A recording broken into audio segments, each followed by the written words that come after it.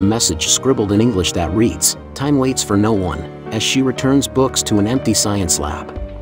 She then hears noises coming from the lab. Something draws Makoto's attention as she carefully examines the area.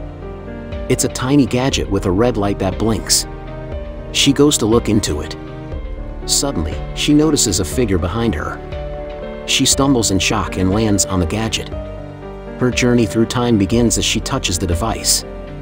She sees vast oceans, horses galloping across dreary fields, and prehistoric people huddled around a fire. Makoto finally returns to the present. She was surprised by a mysterious man who has vanished. She tells her friend Chiaki about it, and he chuckles.